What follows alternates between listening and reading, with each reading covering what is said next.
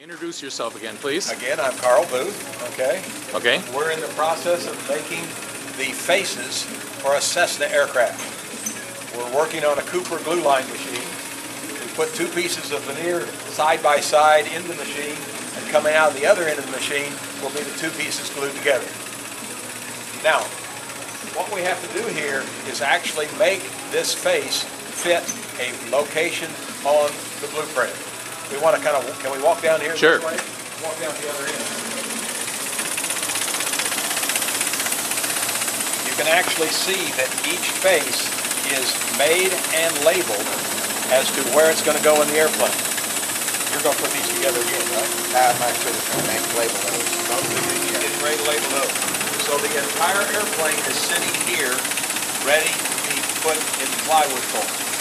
Okay? Okay. Interesting. Here's another. Okay. Especially with this chewing gum. You don't take a video of this gum chewing over here, okay? What we're doing here is that we're sequencing each leaf of veneer with the leaf below it so it goes back the way it grew. The only way you can have a perfect match when you do a book match panel is to make certain that each one of these leaves is registered exactly where it grew. And all of a sudden he saw a defect. Got a line you're dealing with. Go ahead. He's already deciding what cuts he can make. We actually spend more time sequencing the wood and deciding how to cut it than actually cutting it. The cutting process is simple once they do the work. But if you notice, he's actually lining up eye to eye with the way it grew. I actually have two eyes here and they're exactly in line. Very high-end bird's eye maple. Mm-hmm. Okay? Okay, very good. All right. Ryan, what are you doing over there? You got one you're putting together?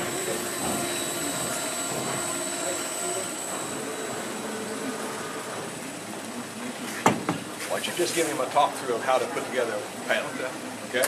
Well, what we do is we get our rough cut veneer in here and we find our cuts to match this orders sizes. Okay. And we cut it an inch oversized, and then we have to arrange each one to have a face side cut so the seam doesn't have any chip out on it whatsoever. So now this is my inch oversized. Okay. What I'm going to do is I'm going to flip and slip every leaf to arrange it so whenever I cut it, it'll be face side up on every leaf as the blade passes through. Okay. Flip.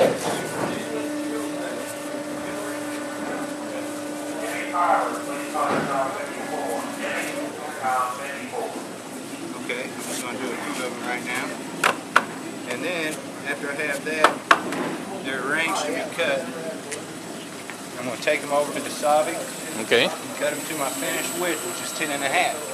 And the panel size that's ordered is a 21 by 21. So it's going to have a center seam in it.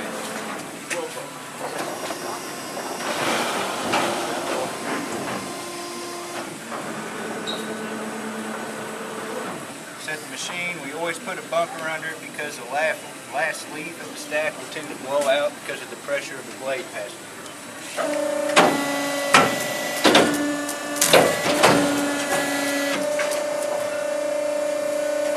Now after we've cut it to size, we'll bring it back over to our table and we'll assemble it using a masking tape.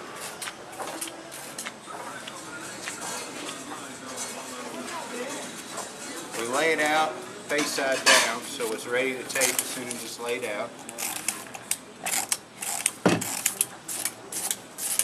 We'll line the burls up very carefully before we assemble the panel.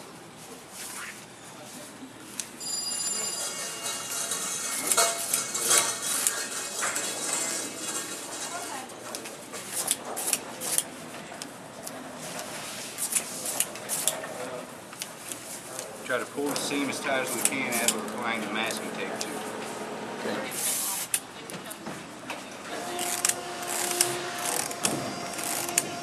This is your finished panel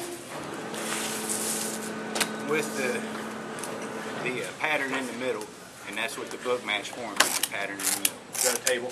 Yeah. So he did a tabletop in the airplane. Okay. He made that look awfully easy.